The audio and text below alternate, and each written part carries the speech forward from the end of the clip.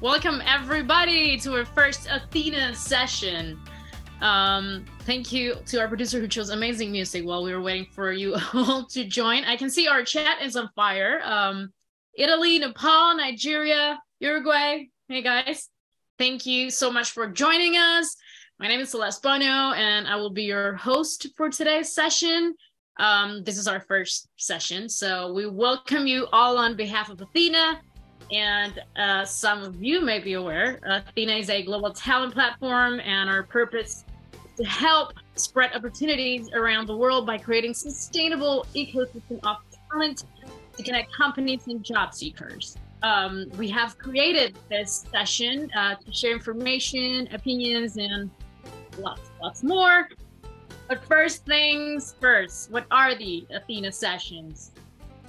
So on this session, we are going to be live, and it's a live online roundtable where we will dive deep into our super, exciting topics and try to inspire you to make your next career move, hopefully, with epic speakers, Q&A session, and a vibrant virtual community. So we hope that you'll walk away filled with actionable insights for your professional path.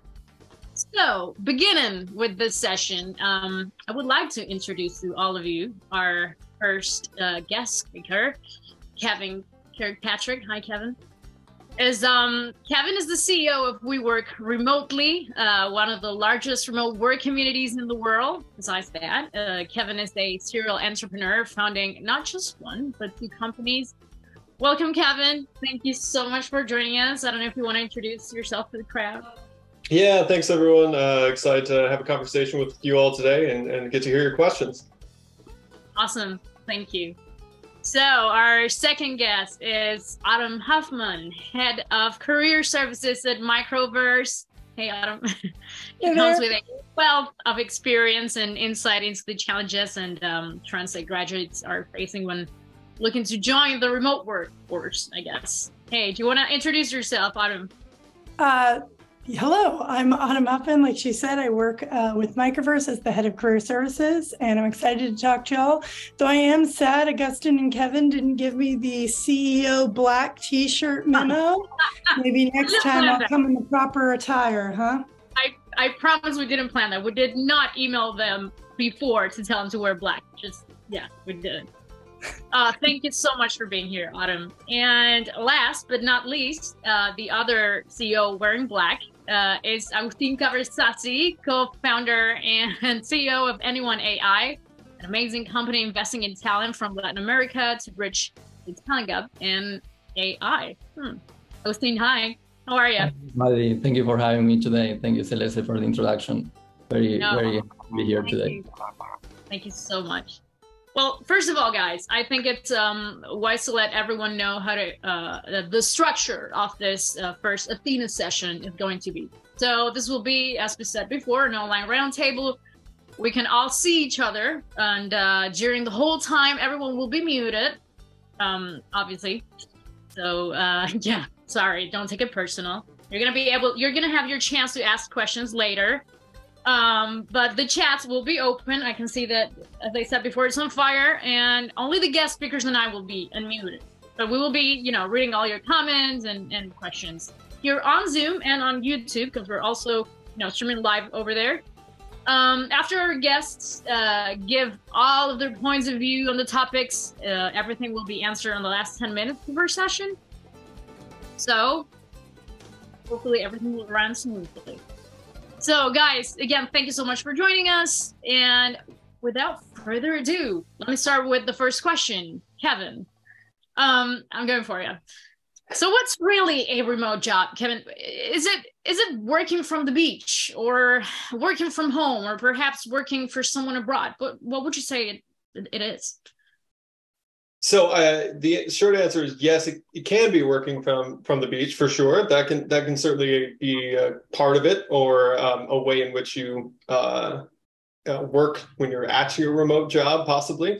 But I would say in most cases, and kind of in a broader definitional sense, it might be just working outside of like a central shared location. That could be an office. That could also be something more informal, maybe a kind of co-working space, even to a degree.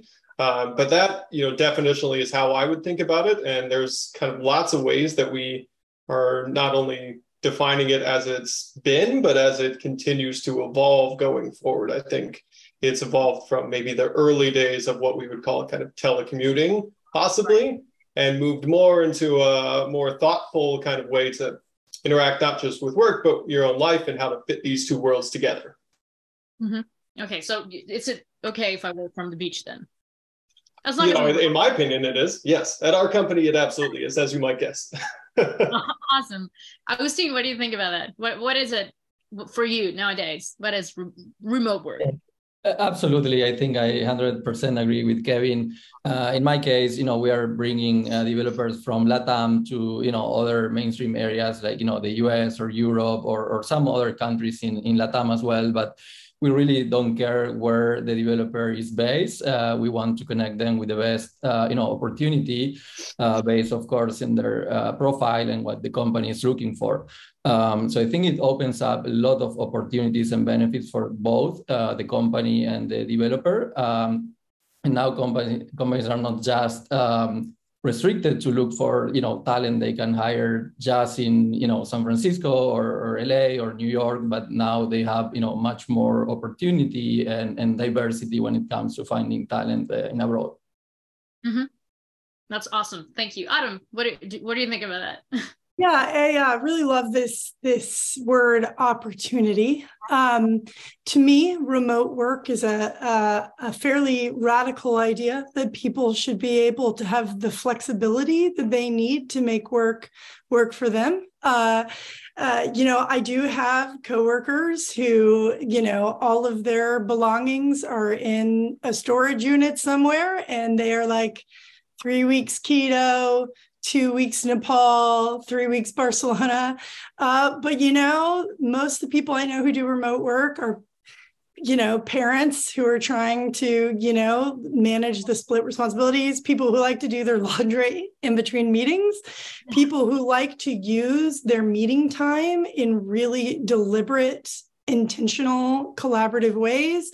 And people like me who like to do these calls in their bunny slippers. So I guess it takes many forms, as Kevin says, and but they all offer an escape from this traditional all in one space all the time kind of work option. So. Yeah, and that is awesome. I can also say that we have a couple of colleagues that are also doing that, like one week they're in Egypt and the next one they are in, I don't know, like Zimbabwe, and it's amazing. I'm glad we shared that. So guys, can anyone really land a remote job, or like is it really that easy? Agustin, do you want to? Yeah, happy to answer. So we have in our program career coaches, right? And what we typically explain everybody that it's about to look for either their next opportunity or just their first job. In our case, in AI, right? We explain them it's a numbers game. It's really, it's just like you are going after a sales process or an investment process. You just need to start, applying. And we are seeing even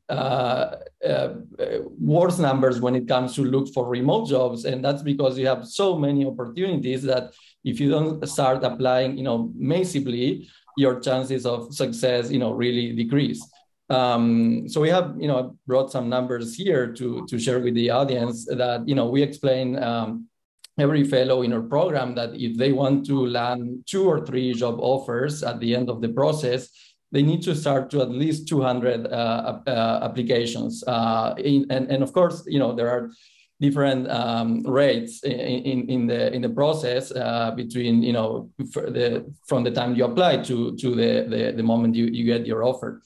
So really, remote, landing remote jobs, it's, of course, as every other process when you look for a job, but probably numbers are much more massive when it comes to, applying. And that's because of the, to my previous point, the amount of applicants that you're going to have globally for one position. Yeah. Yeah. Absolutely. Kevin, what do you think about it? Can anyone land it really? I mean, I totally agree with what Augustine said in terms of, just it ends up being a lot of a numbers game, and I think absolutely anyone can. I think a lot of it comes down to kind of not only your experience, but your approach to it, as Augustine was hinting at, having a process and just kind of being consistent, because as remote work over the last, let's say 2 to 4 years has been more prolific, it also means that there are more people applying to these jobs than ever before. And also the market for them has really, it has changed, and it's continuing to change. There's still, for as great as we all, I think probably on this call, believe remote really is amazing and such a great opportunity and opens so many doors for people, it doesn't mean that there's not pushback, across different industries and different companies, and there's still some resistance there. So a lot of it comes down to you being persistent, finding companies that, really do truly support it, understanding how they support it. Is it sort of like a box that they check where they say like, yeah, you can technically work remote, but, we've heard stories of people saying our company's remote, but it's only remote within our state, for example, which is like kind of not remote fully in our opinion, or it's just a different version of remote.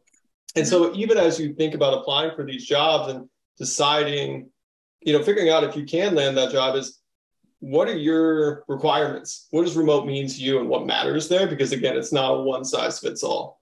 Right. Absolutely. Yeah. Adam, hey. I think I would add to this by zooming out a little bit. While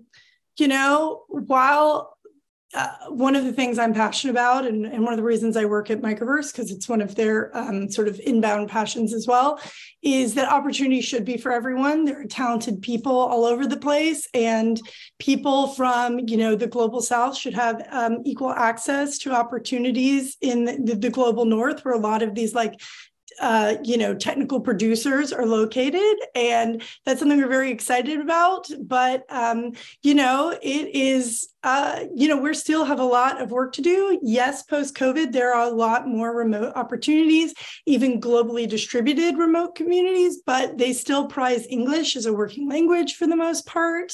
Infrastructure. Do you have reliable access to internet and electricity? Does this rainy season take out your internet in your area? There are definitely lots of strategies that can be employed. For every problem, there are ways to overcome that barrier. But I think it might be a little optimistic to say at this time, anyone and everyone can get involved in remote work. It is still clustered around a certain set of privileges, particularly those of infrastructure. But I think that the world is growing more and more in that direction every single day. And it is the people that have these conversations that lead these charges. Like, I was very excited to see you on here, Kevin. WeWorkRemotely is one of the places we push our students to apply.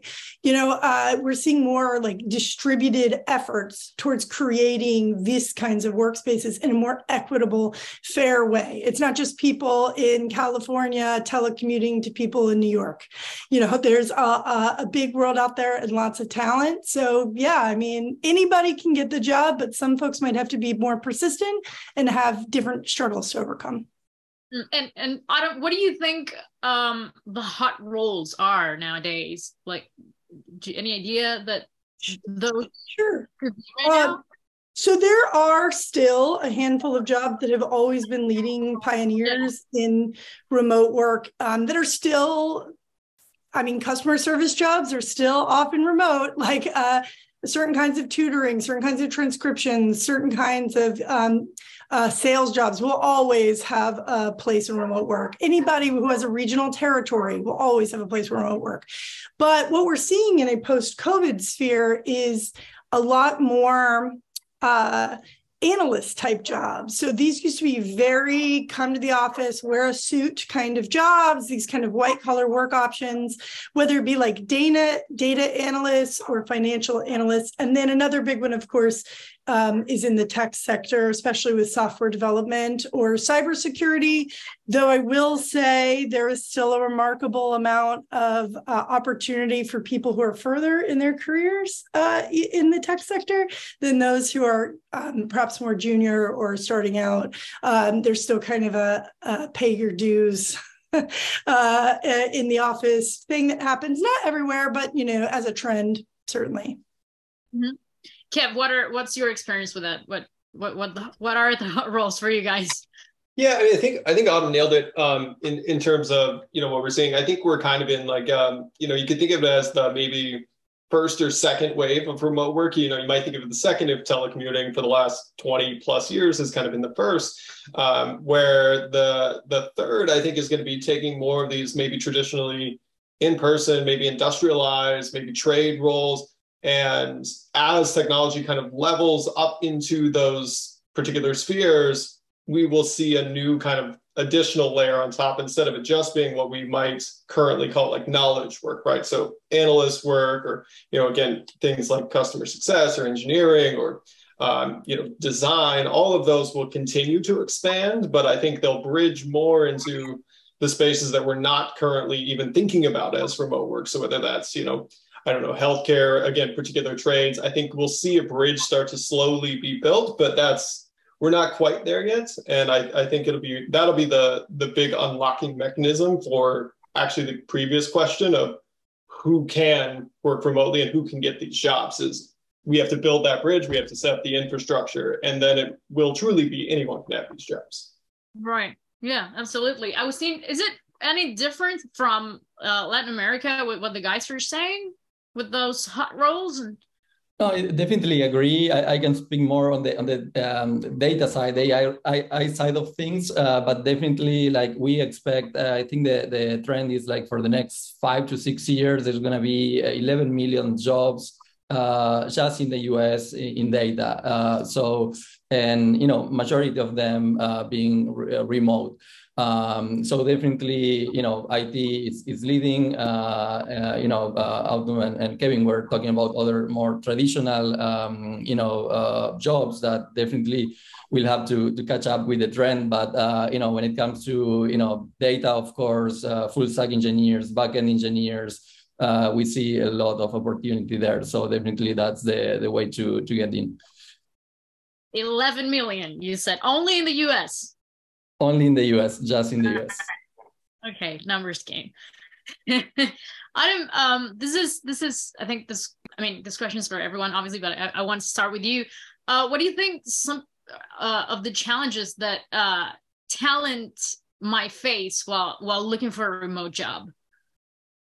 Yeah, sure. That's a really great question. So, working remotely is not identical to working in person. I know that many of us screen for folks who can be very collaborative in a deliberate way. You know, that old saying, this meeting could have been an email. That is not something that people are interested in a remote sphere. People are starting, it's almost gone back in time, old-fashioned in terms of how well written is your email to the hiring manager? We want to know that you're a good communicator. So a lot of these kinds of things are kind of taking more precedence. And then also you have to think a lot of these jobs, particularly globally distributed ones, are prize a lot of asynchronicity, which is its own set of skills. So the career coach in me, if you are interested, please do not assume all remote work is the same. Do your research on that company. If they're async, they are screening you for the way you solve problems and how independent you are and how you can use tools. That's the other piece. You can expect your remote work experience to be about some tools, girl. Like it's, what's your collaboration tool? Are you on Teams? Are you on Skype? Or, you know, are you on, you know, do you use Notion? Do you use, you know, there's all these different kind of ways that you can create that whiteboard experience in a traditional meeting. But they kind of just expect you to know what those are and be ready to use them. So I would definitely look into some of the most popular ones. And then I think the last piece is the leading pioneers right now in terms of global work opportunity for anyone and everyone are still startups. Startups are very willing to like make those cultural choices and not be kind of hamstrung to an older way of doing work. But I promise you, they're going to screen you for if you have ever worked in a startup. It is a busy, fast-paced, pivot-heavy environment. So I would definitely be prepared to speak that language as well. I would say those are the biggest barriers. Thank you. Yeah, what do you think? Do you guys, is that any different in We Work Remotely, the challenges that talent might face, or but is it pretty much the same or any? No, I think those are super important, especially that last point of just knowing, like Autumn was saying, in terms of remote culture, there's a lot more nuance than there kind of maybe is in what we might think of as traditional office culture. I think, even you take the big companies, let's say, the FANGs, for example, in tech, and their version of remote is from one to the next completely different. And even within that company, every team has a different version of that. Every team might have a different tool stack even. And so what you're going to find is like the barriers for entry they kind of go up in terms of getting your foot in the door and kind of getting your place and getting through these, whether it's an ATS system or just screening through a recruiter or hiring manager. That process can be it can be long, it can be a little bit more difficult than maybe a traditional interview flow. And in a good way, I think it actually is, it gives us more time to kind of think about how we communicate through that process for candidates as well. I think both sides can benefit. You have to kind of be prepared for a different process. And so one of the big challenges is just being prepared for that process. So kind of being ready to like have not only interview prep like you might normally have in that process, but also thinking about answering questions, like Autumn was alluding to, of how to use tools. They might even have you, run tests on, hey, we're going to collaborate in Slack for a week and just see how that goes. Or we're going to bring you into this Notion doc and like, hey, can you do this practice test or whatever? And so your familiarity and skill set there are all going to be, challenged a lot faster than, again, in kind of a normal hiring process. Right. Agustin, is that different in Latin America for us guys that we're in Latam? No, definitely. I think, in line with what Kevin said and Autumn, two main ones I'd like to mention. Definitely rejection, right? Being, you need to support that. We always, tell our fellows in our programs, failure is part of the process, right? So you're probably going to get no response, thank you, but not a good fit until you get one meeting. Then you don't go to the next interview, but you better prepare for the next stage. Then you go to the technical interview, maybe you don't pass, but you have another one coming and you learn from that until you land the job, right? So it's definitely being prepared to be rejected. And, going back to the numbers, you need to have, you need to be in a good mood to, apply and get, those rejections, but learn from the process until you get to the point you want to get. And the second one, it's probably when it comes to entry-level profiles. So we have all levels of seniority in our program, but, we have some entry-level profiles. And getting the first job, it's really hard. It probably takes 2 or 3 times the effort that it's going to take for anybody with 2 or 3 years of experience to get a new position. So we try to, stay on top of them, coach them and bring them opportunities so they can, pass that first hurdle, which is getting the first job.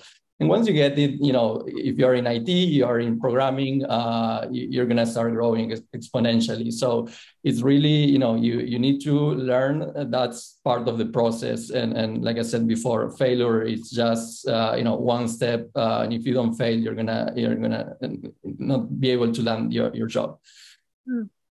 And what do you think, our skills are the ones that I mean, what are those, the ones that you look for in a remote position, or where they should be? And how can, how can talent, or your talent and your experience, how can they develop them? Yeah, of course, English, it's something you have to polish and practice and be good at if you're gonna look for remote positions that are not your native language. But you can also work remotely, and you can work from Argentina for a company in Mexico or in Brazil. So of course, English if you're gonna look for US or other countries. But then the ability to work independently is very important. You're going to be working remotely, alone, at home. So you need to be able to manage yourself. That's really, really important. And then third, I would say time management skills. And finding a good work-life balance, because what happens, I personally have been working from home for probably 3 or 4 years, but it takes a lot of time to learn that after 6, 7 p.m. you need to go and do something else, because you're at home, you're at your desk, and it's like never ending, right? So all of a sudden you realize that you've been in front of the screen for 12 hours and you didn't have lunch, you didn't have even a cup of tea, let alone dinner. Yeah, absolutely. Correct. So I would say those are probably the top ones that comes to my mind. So what comes to your mind, Autumn, with the ones that you look for in a remote position, those skills are?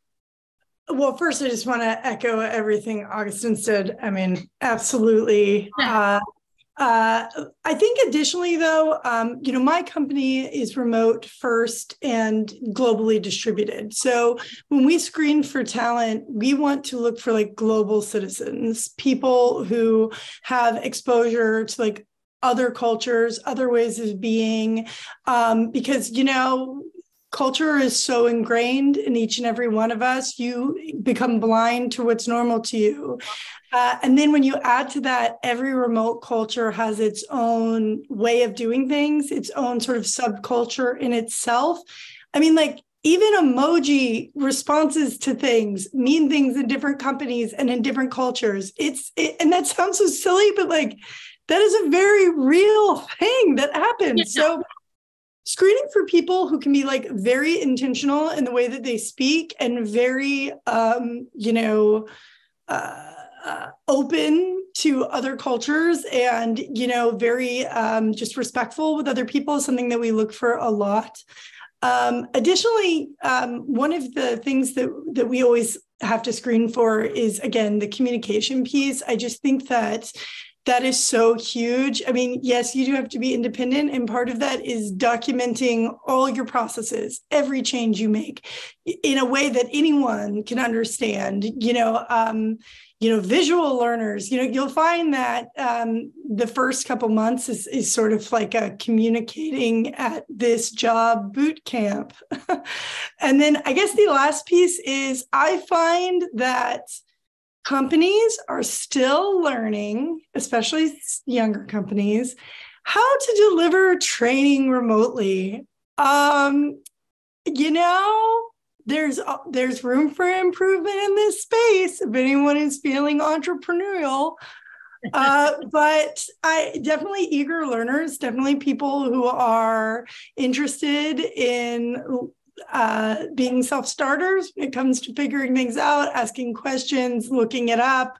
That is definitely a big unspoken rule of most remote work is how you can manage that onboarding process, because it is not for everyone. And it is sort of a fail fast in my experience. There are people for whom remote work is not a good fit, and that's okay.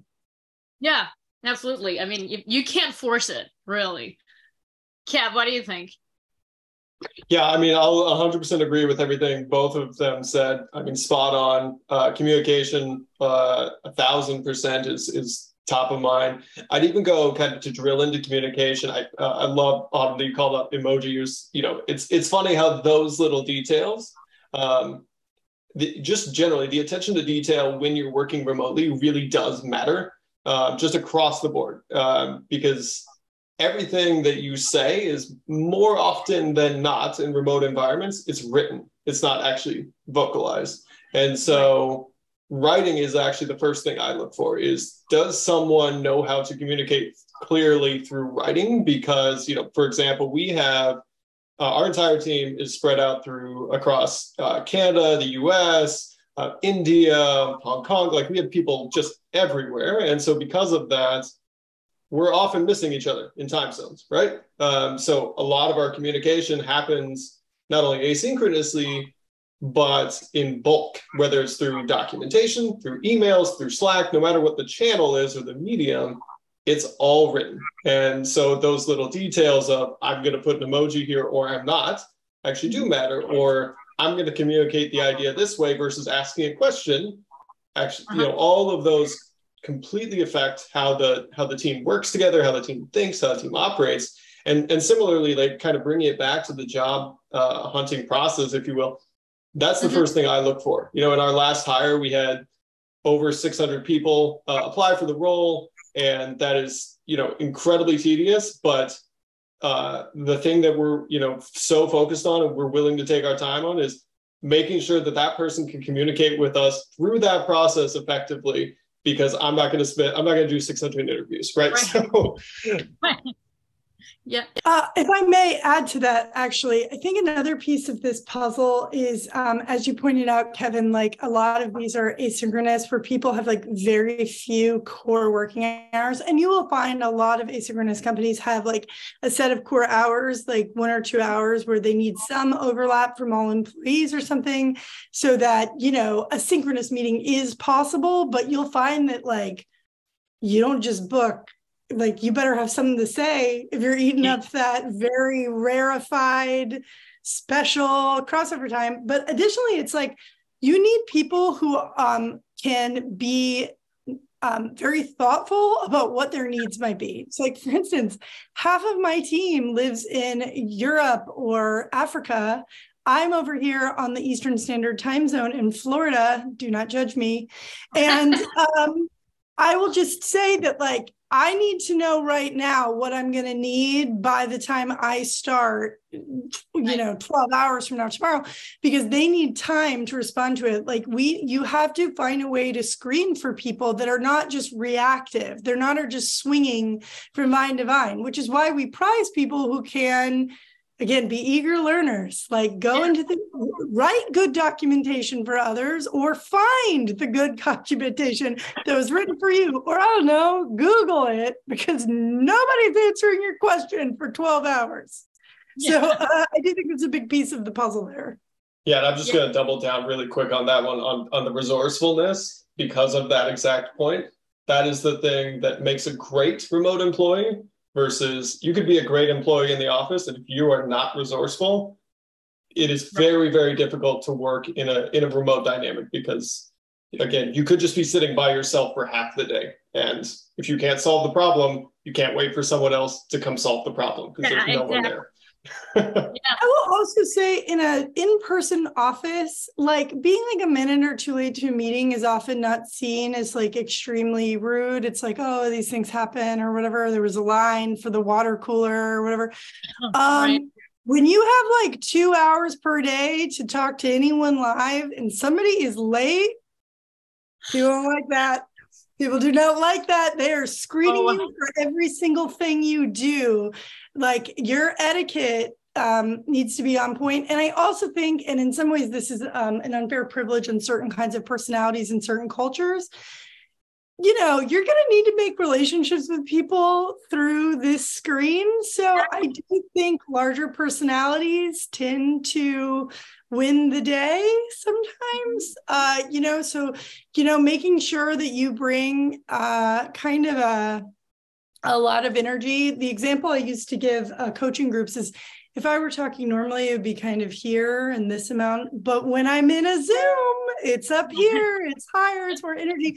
But if I talk to you like this in person, you'd be like, I need to go lay down. This is really Absolutely. That would be way too Yeah, I just think there's a lot of screening for that kind of thing. Yeah. And those soft skills, they're examined with a huge magnifier, because people don't know you at all. They don't see your body language. They see this much. You will learn to use your dinosaur hands, and you speak with them in this box. I think it's made me weird in real life, Anyway, that's something to think about that I think people often don't consider. Yeah, I mean, I think we're all learning. I personally, I've been in Athena for a while now, and this is my second remote job, and it's it kind of like learning to communicate and what's good and bad for other people, like all over again, because you're so used to, or we were so used to going to the office and what was good and not. It's completely different to what's good and not when you're a remote worker, I think. I don't know. But that's my personal experience. But okay, our chat is on fire. It's been on fire since we started, so I think it's time for the Q's and A's. Yeah, we've been taking notes of all of the questions, guys, that we're asking the chat sections and on YouTube also. Remember that the ones that were already answered during the conversation, we're not gonna, answer those again, but let me see, we can start with the first one. So Florencia Echeverria, do you hire marketers? Who is this? I don't know, Flor, if you can tell us who this question is for, or maybe some of you guys want to take it. Agus? Yeah, so we just work in the AI space. So probably for Kevin, I'm sure he has plenty, or Autumn, I don't know if you have in your in Microverse, but I'm sure Kevin will have plenty of positions for marketers. If you want to take it. Yeah, I was going to say, we're not currently hiring, but on our site, We Work Remotely, there are a lot of marketing jobs. So I would encourage you to go to We Work Remotely and take a look. Good. Now you know, Flo. So this is from Ivan. With the increasing amount of funding for deep tech startups and increase in demand of AI talent, what is the biggest challenge to match the talented companies? I can take that one if you want to say I think that's great. Yeah, so I think that's definitely why we launched Anyone AI, right? Because the number one barrier when it comes to AI adoption in companies in general, and to your point about the amount of funding in the recent years, the number one barrier is the lack of people in general, but also with the right skills. So what we offer at Anyone, it's a training. It's you have a 4-month full-time training or a 6-month part-time training, where we give you all the tools you need technically, plus soft skills and interview coaching, so you can land your job in AI. So that's really what we do. Main challenge, I think it's probably a combination of all those things. But that's definitely what we do to bridge that problem. Awesome, thanks. We have another, you guys. Lourdes, are all remote jobs English spoken?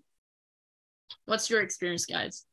I would say no. I mean, there are a lot of, I think Kevin referred to this earlier. There are a lot of all remote jobs that are within, one area.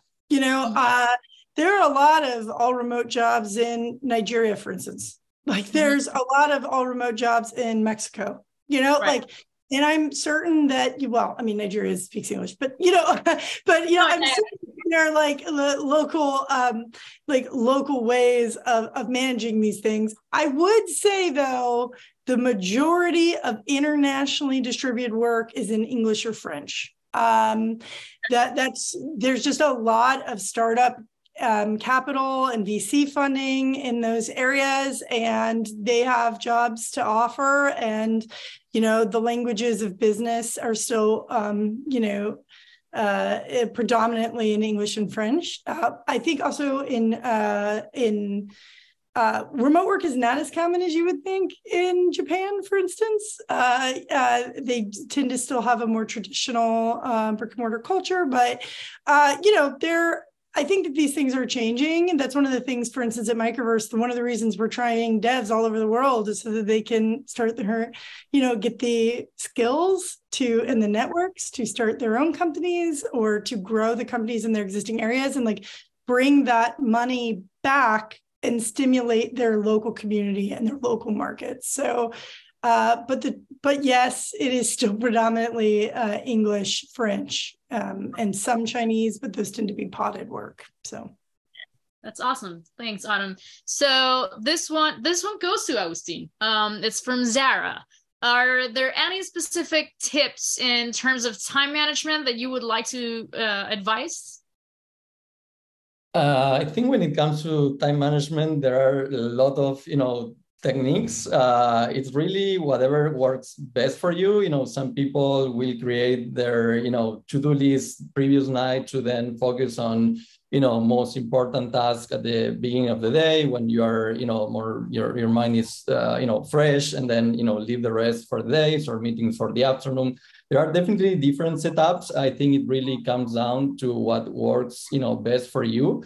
But we're here in a remote work session, so probably most important thing is being able to separate your work from your life and find a good life balance. It's really hard, but definitely that's probably the number one challenge. Mm-hmm. Awesome. Okay, I'm also being reminded by my producers that you guys, we're possibly going to have another session about working in different time zones, so that's going to be cool also. You can join us too. So we have another question. I think this one goes for Kevin, but anyone can answer it. It's Umar Khalid. If someone is working for another firm and wants to start working with WeWork Remotely, would training be the same for everyone, or could it be fast-tracked if the person is experienced in that field? I think so. Just in terms of using WeWork Remotely as a tool to kind of find your next thing in addition to possibly whatever you're doing, I would absolutely say, one as a starting point, just in general for anyone here, sign up, create an account.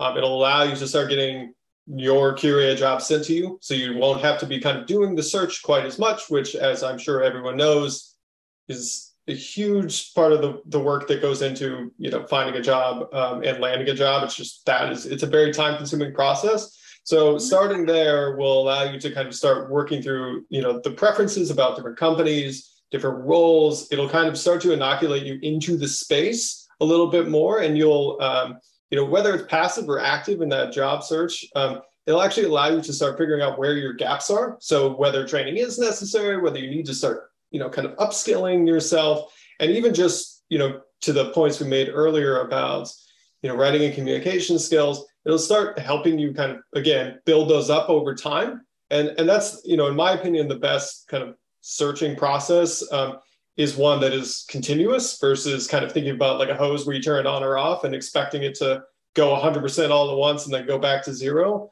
Because ultimately, you never know what opportunities are going to come. And it also means that if you're doing it that way, you're probably not continuing to think about your own career trajectory and growth continuously. So it kind of forces you to be thinking about what's next, where could I be improving?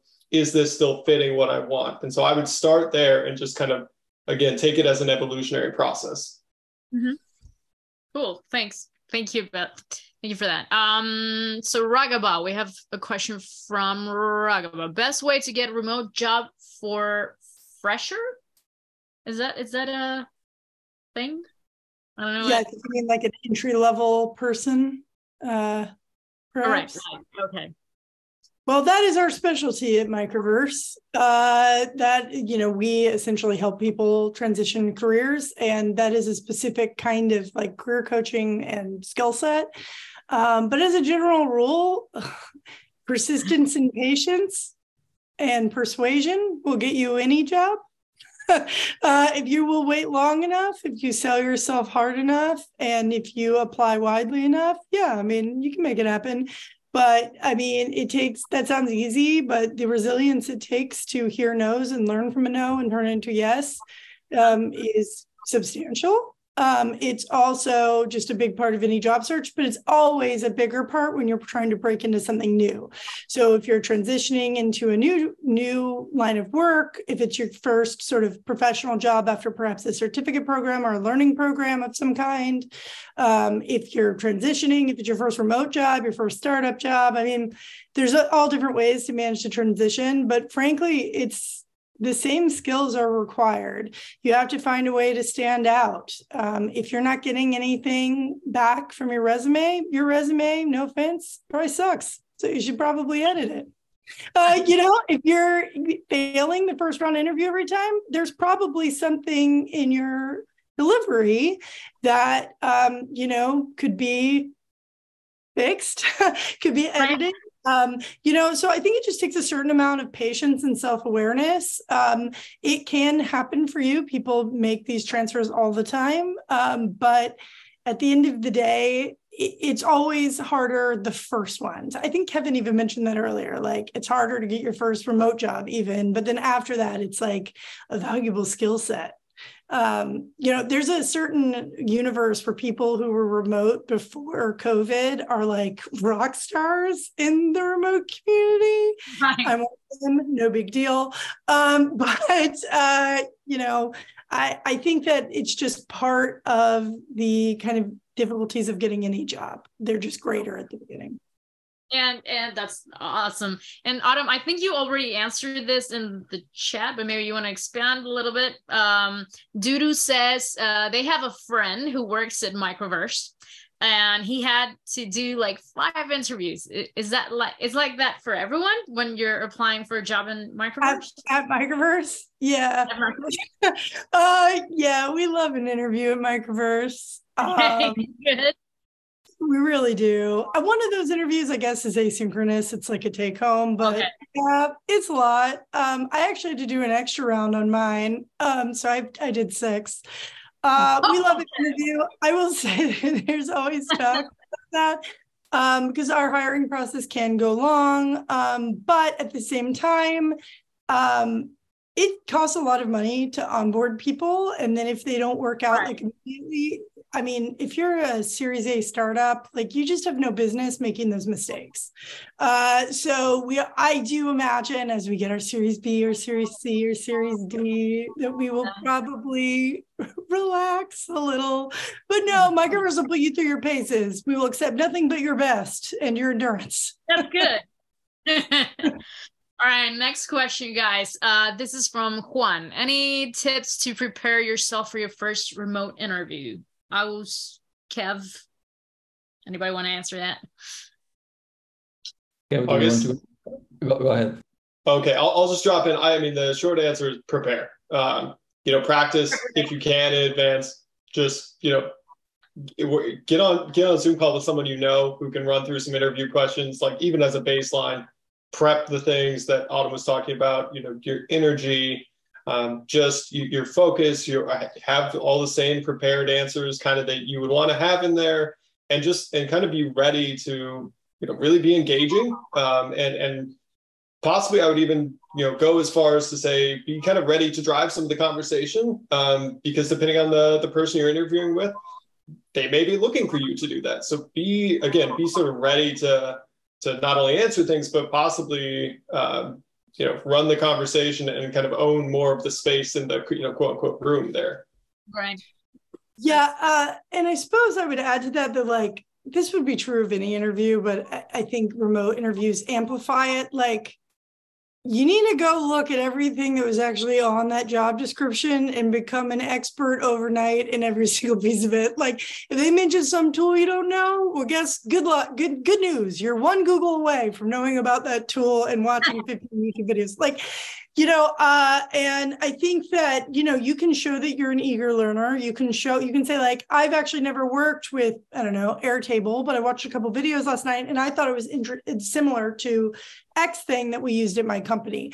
People very much notice if you are the kind of person that can, I don't know, close read a document without talking to anyone and then do research and then come back with intelligent things to say, because that is literally what we were describing is what it's like working in a remote office. Like I document something, you read it, you think about it, answer whatever questions you don't need me for so that you can get to the level of questions you need me to answer tomorrow. If you're lucky. I'm busy later. Yeah. One more addition to that, if may I add something. So like Autumn say, research the company and the interviewer, and if you prepare questions, have questions prepared for the interview. If you manage to have a one-on-one conversation with the interviewer, it's very likely you did a very good interview. It's not just about them learning about you; it's about you also learning about the job and making sure you're a good fit for them. So that's something we always tell our fellows as well. Yeah, that's awesome. This next one is for you as well, Agustin. This is from Juan Manuel. After Anyone AI cohort, can I apply for jobs in Europe? I'm planning to move to Europe. Yeah, definitely. We basically connect developers from Latam to global positions. So definitely Europe, it's a target for us. Yes. Awesome. So next question, and I apologize in advance because I don't know how to pronounce your name, but I think it could be Shive. I'm sorry. That was the last question. Sorry, it wasn't Juan Manuel, but Umer, who's been like putting his hand up for a while now, he is saying, I've been working with US-based companies for 8+ years in sales, but I want to start content writing and etc. What advice would you give me in accordance with that? If you are ever applying to a job that would potentially benefit from a portfolio, you should probably have a portfolio. So if you want to do content writing, well, congratulations, blogs are free. And then start sharing that content on your blog and on your LinkedIn, and follow people who, are content writers, and, don't be afraid to ask them questions about what made them go into the industry. People love talking about themselves. Ask them questions about themselves. If you want to be like a web developer, then you should probably have a portfolio of web developy things that you have done, so it's a lot easier in some cases because you can kind of submit with samples, and also when they look at your LinkedIn or whatever, they can see you using those skills.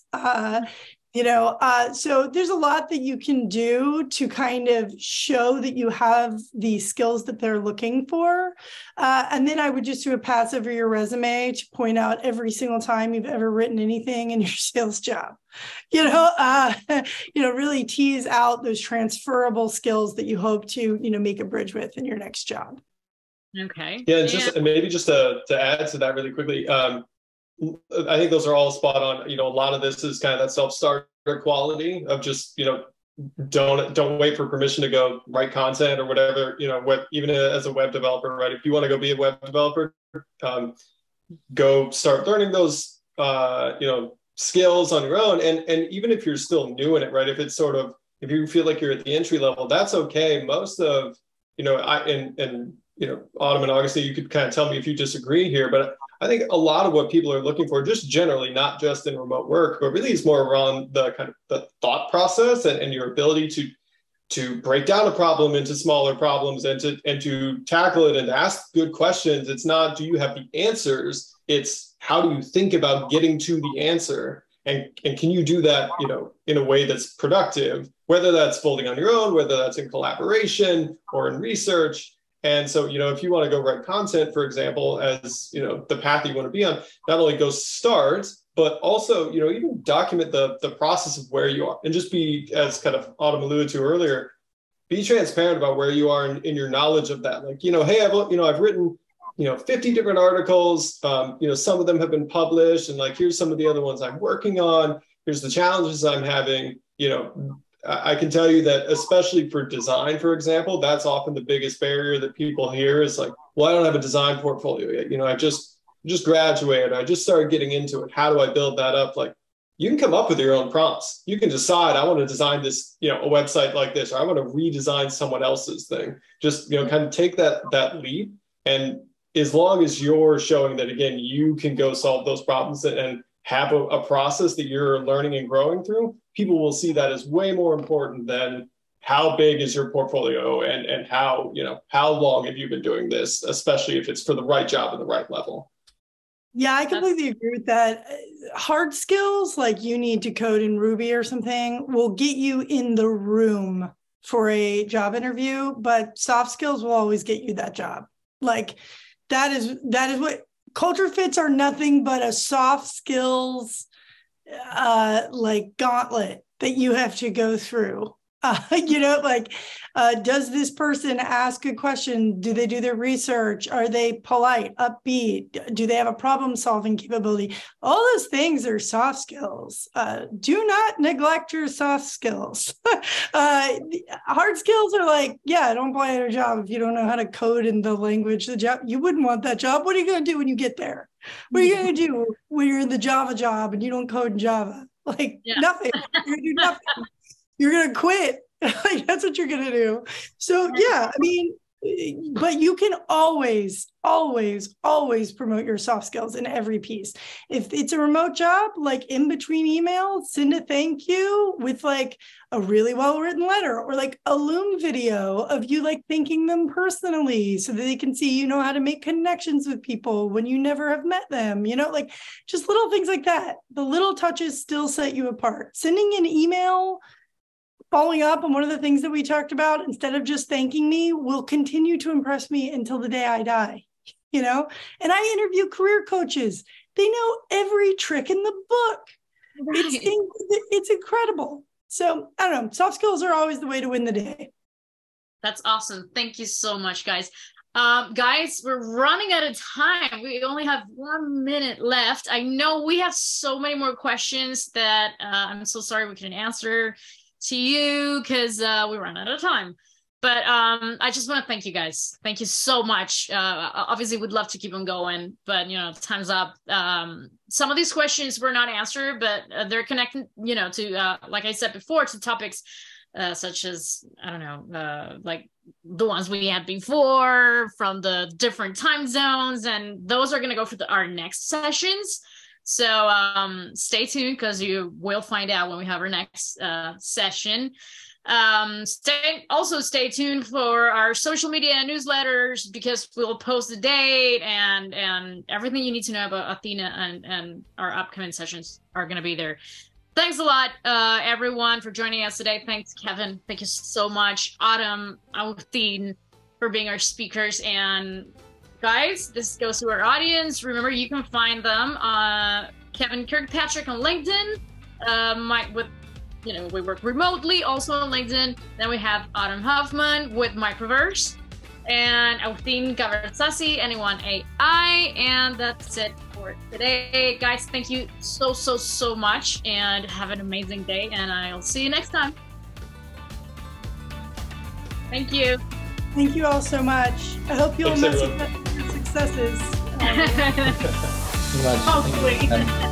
Bye, guys. Thank you.